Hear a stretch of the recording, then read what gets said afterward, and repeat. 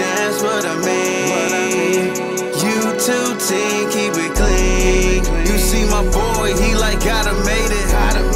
Boy, that's my homie, ain't that right engraving? You two team, keep it clean. What's going on? It's Ingraven here with another video and another episode of NFL Questions from Subscribers, a series where you can ask me any NFL question you want to, and we answer it in a video just like this. Now, if you want to be part of it, you can send me an email to teamkeepitclean@gmail.com, or for the patrons, you can send it directly on Patreon. Shout out to all the Team Keep It Clean patrons. Appreciate y'all. Team Keep It Clean, we have some very special guests in the building for this episode. So let me go ahead and let them introduce themselves. Team Keep It Clean, we got two special guests in the building from Beatdown, and we got Ravens for Dummies, aka Spence, and we also have Jake Loke. So fellas, go ahead and introduce yourself to everybody. Thanks for having us on. My name is Jake Luke. I am a writer, podcaster for BaltimoreBeatdown.com, and this is my co-host, Spencer, Spenny. Yeah, I likewise work with Baltimore Beatdown of SB Nation. We both write articles. We both host a podcast. Jake has handled a lot more of the production side, and I previously worked with a company called Sports Info Solutions. I spent a little time with PFF as well. So dive into the analytics world, dive into the Team Keep It Clean, smiling world, and all that good stuff. And Jake and I keep our own dirty, but we're hashtag Team Keep It Clean today. Yeah, for one day only. I appreciate it, man. So how did y'all get started with doing exactly doing everything that you do? For me, go ahead, Jake.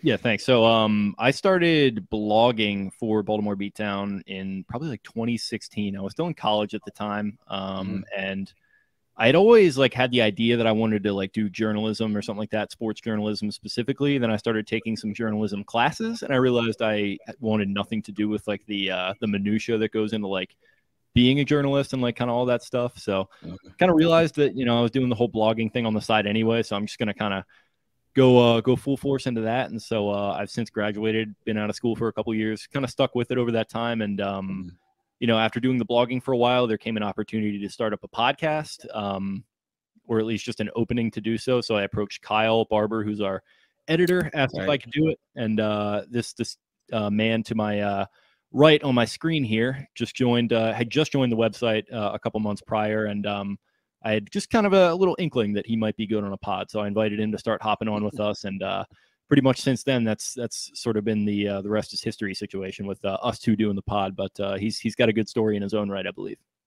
Okay. Yeah, I know. I just played football growing up my whole life, and I was no D1 athlete. My arms aren't very long. I think I ran a 4.8 40 at the Maryland State Combine at about 195 pounds. I don't think that's going to cut it. I tried real hard.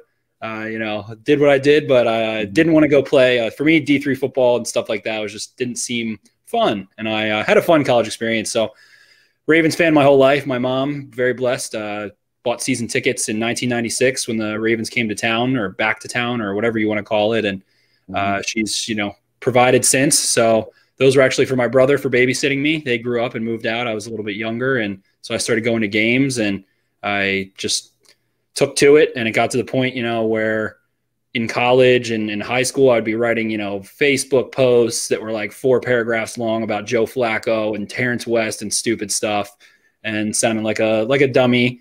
And ultimately, I ended up going back to school at Towson University. I studied some electronic media and film, and that got me into writing. I took some screenwriting classes and things like that. And I saw on Twitter that Kyle Barber wanted to hire some writers. So I jumped into Baltimore Beatdown. I had some social media professional experience, so I said I could help there too, and always been interested by the draft. So that was all good stuff, and was a fun time starting up. And like Jake said, he asked me after a couple months. We started at, I think the first ever podcast we recorded, I actually recorded on my cell phone in Ocean City in a room. We just were throwing some audio together, and a couple young bucks figuring it out, starting and playing around. If you go back to our very first episode, it probably sounds like ridiculous now. I need to do that soon, but yeah, I think we're doing okay now. I'd give us a 6 out of 10 now. We're pretty decent. Yeah, if we're a 6 out of 10 now, we're a 1 out of 10, and that was me on the producing end. So I literally can't even go back and listen to those anymore. It's like nails on a chalkboard. We all got to start somewhere, though. Yep, so, absolutely. Hey, and look where you are now. Now, speaking of looking where you are now, where can they look to find you now? Where can everybody find you at? Do it, Jake. So you know what to do. Yep, you can find me on Twitter at Jake Luke. That is Louque is how you spell my last name. Spencer is at Ravens4Dummies. That's the number 4 in the middle. And you can follow our podcast account where we're tweeting out all sorts of content, memes, funny stuff, whatever strikes our fancy at Podcast Beatdown. You can also find it at Baltimore_Beatdown_podcast on Instagram. And it's just Baltimore Beatdown Podcast if you want to listen on RSS feeds and YouTube. Okay, perfect. And my apologies because I said lock. When I look at it, I think lock. That goes on in my head. That's like, honestly, of the variations that I get on it, that is like not even close to the most offensive or like wrong. So honestly, the fact that you got that close is good enough for me. All right, I appreciate it. So we got some great questions as we always do. So without further ado, let's get into these questions from subscribers. The first question came from my guy, Martin M. He said, "Hey, Ingraven, been watching the channel since February or March. I don't remember. I know we got off to a rocky start, but just wanted to let you know I really enjoy the content you put out for many years. I've always thought the Ravens fan base as the worst fan base in the NFL. They're always saying fire Harbaugh, fire Flacco, fire this guy, fire that guy, whoever, even going as far as threatening kids because they didn't get who they wanted. That's a shame for any Ravens fans that would do that. But anyway, he said, I just wanted to thank you for all the positivity that you've been showing. And it's nice to know that there are still positive Ravens fans these days. Anyway, my question for you is, since I'm newer to the channel, what are some of your favorite plays other than the Flacco Hail Mary? The one for me is Torrey Smith's game-winning touchdown versus Pittsburgh in 2011, 2012. I don't remember. Somewhere in that area. I have trouble remembering the whole games and what year they were. Sorry for another long question / comment. So what are some of your favorite Ravens moments from over the years? Mine, just to start off, it would be that same exact one. I believe that was from the 2011-12 season on Sunday Night Football, where Torrey Smith caught that game-winning touchdown, because that's the year that we swept Pittsburgh, because I think week 1 we played them, and it was like 35-7. And the Steelers, they had like as many turnovers as points in that week 1 game. But so those two would probably be two of my favorite moments. What about y'all? I'd say for me, one of my favorite that I think is one that gets lost in translation a little bit would be 2003. I want to say it was late November. Ravens Seahawks at home. Mr. Anthony Wright was the quarterback.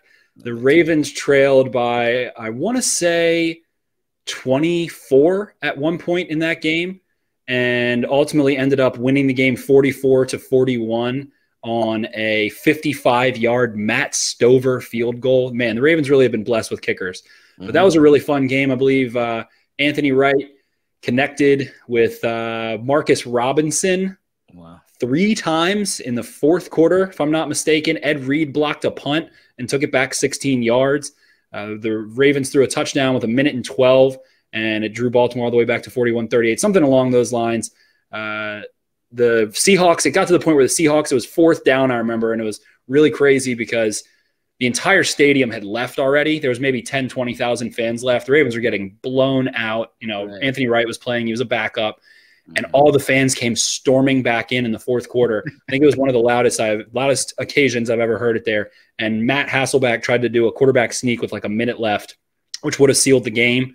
And I think Ray Lewis kind of came up and popped him, and a couple linemen got back there and popped him, and that gave them the chance to go tie it. And then, like I said, they hit that game-winning field goal. So that was really cool for me. I think I was about 10 years old at the time, so that was one younger memory for me that really stuck out. And I think that if you've never watched that game or looked up the highlights of that game, you should. It was incredible. So that was definitely one for me. How about you, Jake? Yeah, we did the Anthony Wright playoff game. We rewatched that recently, didn't we, last year? So yeah. I definitely remember looking into that a little bit. That's a good pick. For me, I think a lot about, and this isn't like totally out of left field, but 2018, week 17 against the Browns. That was a big one for me because I kind of just graduated college, and as like I want to say a Christmas gift to my brother and my dad, I bought them their first ever tickets to Ravens games, and like they had grown up, my dad taking me. With my brother, obviously he would buy the tickets, and they would kind of take me, and they sort of got me into tailgating culture and really got me into the Ravens. So kind of buying them tickets, for Christmas that year was a lot of fun. Up in the nosebleeds, but who's counting that? What does that matter as long as the thought is there? So we get there, and we actually got in a little late. Jimmy Smith like snags an interception while we're walking to our seats. So like we hear that going on. It's pandemonium throughout the stadium. It winds up being awesome game. Lamar Jackson just running up and down through that Cleveland defense, and it's sort of funny because it mirrored in a lot of ways what had happened the prior year with the same team in the same stadium, same week, same stakes, trying to make the playoffs with a win. And obviously you're playing a different team with the Bengals and the Browns, but you're fearing the exact same thing is going to happen again. And I will never forget the feeling sitting up in those seats when Baker Mayfield takes the field, and it's like, oh God, it's going to happen again. And I promised I wasn't going to swear here, but there were some things going through my mind about what was going to happen on that field when Baker ran out there. But CJ Mosley forces the pick, and that was probably Spencer put out there recently, what's the loudest you've heard the stadium in the past 5 years? I think it's without question, it's got to be that game. That's exactly what I was getting ready to say too. As soon as I heard you talk about that game, that is the loudest Ravens game I've ever been to, because the stadium, it was literally shaking. I remember putting my camera in the cup holder, and the camera, it just kept falling because the stadium was so loud and it was just shaking like crazy. So yeah, that 2018 game was crazy. I got to go back and rewatch that 2003 game from the Ravens and the Seahawks. I was just actually watching the 2003 playoff game with the Ravens and the Titans a couple of days ago. So yeah, that reminded me of what you were just talking about. The next question came from my guy Lee P. He said, "Blessings to you and your family. What I'm about to say will not be a popular take, but so be it. I believe Proche, James Proche, JP, will not only make the squad, but should be considered for the wide receiver 3 position behind Watkins and Hollywood Brown. Yes, ahead of rookie Rashad Bateman. NFL players have always said they can tell if a player is good based off practice. Well, Proche is killing it in practice so far. Most improved player by far. Could he be that diamond in the rough that this passing game needed all along?" What are your thoughts? Spencer, I'll let you start with this one because I know you've been getting that bird's eye view to training camp recently, so you've been getting to see him up close and personal. Definitely. To me, James Proche is the type of player that he, at his best, if his career was to turn out to be as best as he possibly could have it go, I see him and he's not a great guy off the field right now, but I see him kind of like a Cole Beasley type player who is just one of the better or most effective slot receivers in the game. Proche might be able to do a little bit more damage on the outside than Cole Beasley can do, but ultimately you want him running some option routes, some slants, some choice routes, some quick hitters.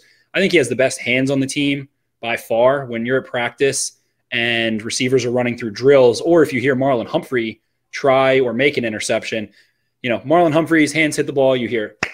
James Proche catches the ball, you hear nothing, because his hands are so soft. I like to say the man could win egg toss competition out to 50 yards. You could bomb him, a nice organic, free-range, cage-free Dr. Magic or Farmer Brown egg from the 0 all the way to the 50, and he would just cup that thing perfectly.